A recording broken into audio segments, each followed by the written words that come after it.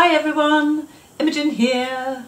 This is week 4 of the Art Body Watercolour online class. Hope you're all doing okay, hope you're enjoying your painting. I really enjoyed looking at your buildings this week. It was a tough ask, I found it hard. You did a brilliant job, well done.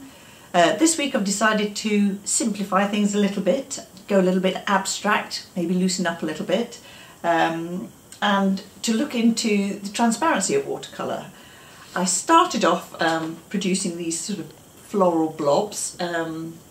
These are blobs that sort of dried in between each wash, and then I put another layer on top and they produce these sort of effects. So make sure your washes are really light, you don't want to go too dark too soon. That was quite good fun. So then I thought, let's have a go at doing some flowers in the same sort of technique. Any flower will do. You just really want to find the shape of the petals to give you a basis for these, and sometimes the simpler the better. This tulip was only two layers and I think it worked quite well. Went a bit heavy-handed on these two, not so keen on those, but that was quite good. That was good fun. And following on from that, I thought I'd make a card. It's my husband's birthday next week, so I thought I'll have a go at doing the same sort of thing with the eucalyptus plant.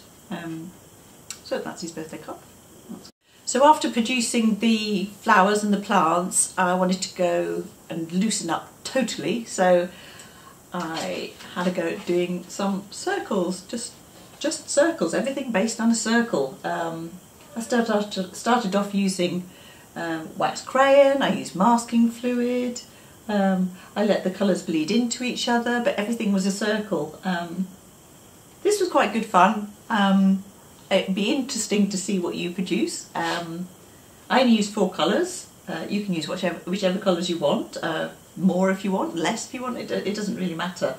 Just have a go and see what you come up with and have a play. I shall look forward to seeing your results next week. If you haven't sent anything in already, this is quite a good one to get going on. Do send them in. I shall look forward to seeing them. Okay, take care, have a good week, see you next time, bye.